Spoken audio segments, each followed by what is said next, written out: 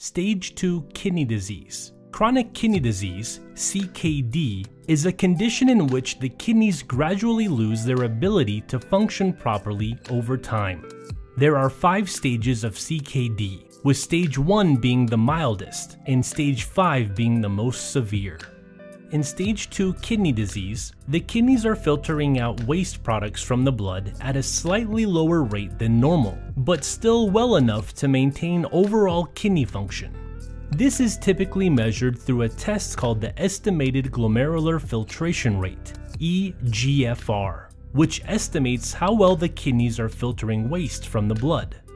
In stage 2, the eGFR is between 60 and 89 milliliters per minute per 1.73 square meters. It is estimated using a formula that takes into account factors such as age, sex, and creatinine levels.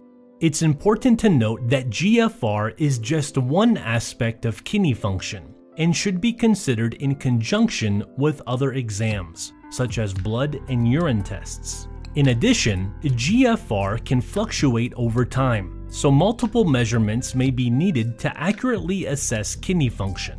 It's also worth noting that GFR alone is not a reliable indicator of kidney disease progression or the risk of complications.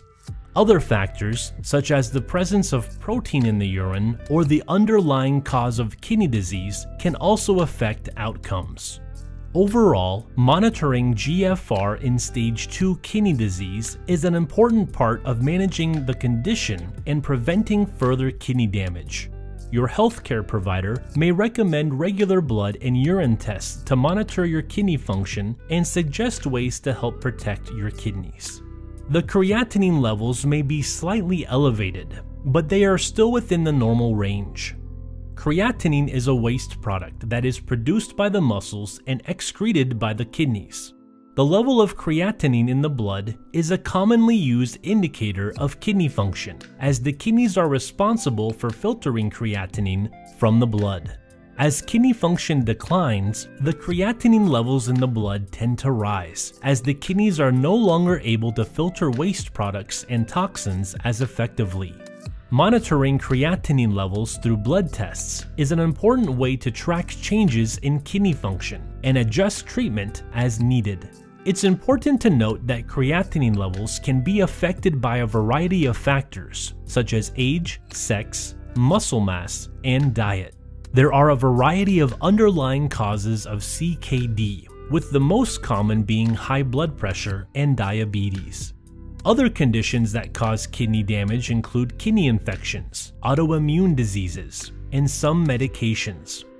In order to manage stage 2 kidney disease, it is important to address any underlying conditions that may be contributing to kidney damage. In stage 2 kidney disease, some individuals may not experience any symptoms at all, and the condition may only be detected through routine blood and urine tests. However, in some cases, people with stage 2 kidney disease may experience mild symptoms, such as increased urination, also known as polyuria, which is typically defined as producing more than 2.5 to 3 liters of urine per day in adults, can be a symptom of a variety of medical conditions, including kidney disease, diabetes, urinary tract infections, and certain medications. The kidneys are still able to perform their basic functions, but their ability to concentrate urine may be slightly reduced. As a result, individuals with stage 2 chronic kidney disease may notice that they need to urinate more frequently than usual. Foamy urine.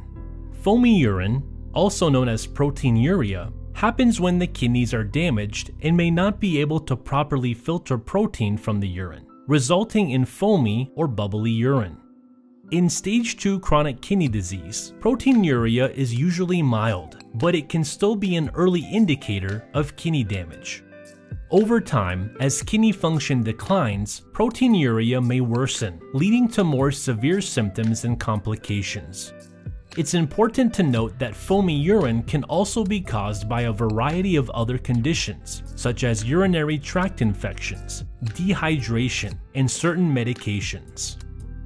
Swelling, also known as edema, occurs when excess fluid builds up in the body's tissues, leading to swelling, particularly in the legs, ankles, and feet. The kidneys play a crucial role in regulating the body's fluid balance by removing excess fluid and waste products from the bloodstream. When the kidneys are damaged, they may not be able to properly regulate fluid balance, leading to fluid retention and swelling. In stage 2 chronic kidney disease, swelling is usually mild, but it can still be a sign of kidney damage. Over time, as kidney function declines, swelling may worsen, leading to more severe symptoms and complications. Other conditions that can cause edema include heart failure, liver disease, and certain medications. Fatigue, or a feeling of tiredness or exhaustion, can occur when the kidneys are not functioning properly by removing waste as effectively as healthy kidneys, which can lead to a buildup of toxins in the bloodstream that can cause general fatigue or weakness, as well as other symptoms such as loss of appetite or difficulty concentrating. You may feel more tired than usual even after getting enough sleep.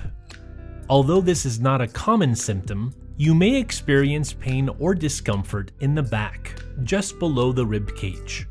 The kidneys are located in the upper abdomen, and the pain in this area or in the back near the kidneys can be a sign of kidney damage or infection.